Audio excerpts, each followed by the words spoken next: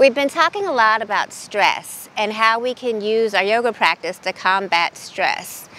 And a lot of times stress shows up in the body. And when this happens, it shows up in the form of tension, and we usually know that it's there because we have little knots in our body. And these knots are lactic acid buildup that come from overcontracting the muscles. So it could be a lot of things. It could be bad posture that causes us to overcontract the muscle. It could be stress, how we're sitting, all of these things. Even like overexerting physically, we can injure ourselves. And we can get these lactic acid knot buildups in the body. But today we're focusing on the knots that come from stress. And most of the time, the stress shows up in the traps, the triangular muscle right around the neck and the shoulders, or it shows up in our hips or in our low back. And when we get these knots, what happens is that we have decreased blood flow to the body, so we have to open up and stretch. And as we stretch the muscles, the body sends more blood to these places, and our circulation and sense of well-being are both increased. Where the stress shows up in our body tells us a lot about the sources of the stress. So when we're holding the stress in our neck or our shoulders, a lot of times that is associated with being overburdened. So sometimes we can get pain in this area just because of how we're sitting. Maybe we're sitting in a chair or we're hunched over our phones for long periods of time. So the front body, the front of the chest and shoulders becomes shortened, and we're overstretching the back, and that can cause tension. A lot of times as people get older, they have more tension in these areas. And it's because, like I said, energetically, it's associated with carrying too many burdens, too many responsibilities. And it seems that the older we get, the more responsibilities we have. So if you've ever heard the saying, the weight of the world is on your shoulders, that's really a real thing, because as we feel like we're carrying so much weight, that tension shows up all through this area. And also this area of the body is associated with the fifth chakra, the throat chakra. And so sometimes if we're not speaking and communicating clearly, we're not saying what we mean or meaning what we say, the throat chakra can become blocked. And as the throat chakra becomes blocked, we can feel that tension in this part of the body also. And also, sometimes the throat chakra becomes out of balance when we're not able to forgive, when we're holding on to unforgiveness. These negative emotions can show up as tension in the body. People also carry a lot of stress in the hips, and there are a lot of emotional implications there as well. So when the front of the hips feels tight, like the psoas and the hip flexors, that's associated with a fear of the future. Fear of what's to come, maybe a fear of taking a new risk or embracing a new opportunity. And if the glutes or the back of the hips feel tight, or you have pain in that area, that can be a sign of holding on to past relationship troubles and negative emotions in that way. When the hips feel tight, a lot of times that's associated with sexual dysfunction, like a sense of being inflexible or rigid. It can also have to do with relationships. A lot of relationship stress is stored in the hips. And not just romantic relationships, but even like work relationships, personal family relationships. Stress for many of that can be stored in the hips. And the hips are associated with the second chakra, the Svatisthana, or the sacral chakra. And so this is all about our sensuality and our sense of creativity, and just that sense of like being fluid. So when you're feeling stuck, or like you can't go any further into a pose, or you're feeling that tightness in the hips, a lot of times it could be because there's trouble with the sacral chakra. Stress in the low back is associated, tension in the low back is associated with stress from repressed anger. So any type of anger that you're feeling, especially anger that maybe you've been holding on to for a long time, it often shows up in the body in the low back. And this part of the body is also connected to the first chakra, the root chakra. And a lot of times it's all about survival, right? It's about having our basic needs met.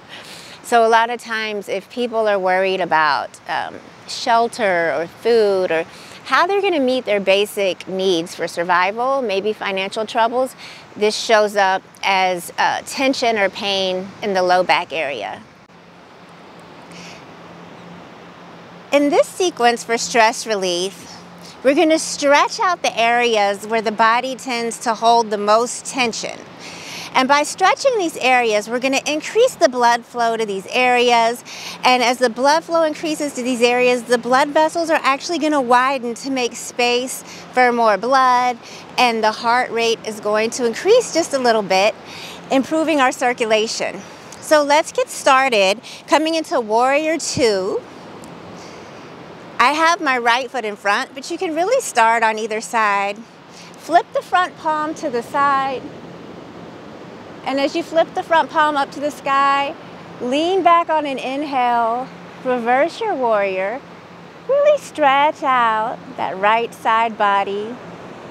Take a big inhale here. And if you're holding tension in the shoulders, you could grab onto that right wrist and really pull that wrist back. Give a nice stretch. As you exhale, we're going to flow over into extended side angle. Really lengthen through the left fingertips and seal off through the outer edge of the left foot. Maybe turn the gaze up if that feels good. And then flow back and forth here just a few times, moving at your own pace with your own breath as we increase blood flow to the side body. Open the hips. Release any tension we're holding in the hips, and then we'll pause, straighten both legs, turn the toes out to the sides, and then bend the knees as if we're coming into goddess pose, and we're going to take a few around the world. So on an inhale, move around the world. Exhale as you fold forward. Feel free to pause here and sway a little bit, releasing any tension you have in the back and the shoulders. And then keep moving around the world. Don't worry about how it looks. Just enjoy how it feels. And when you're ready, you can switch directions.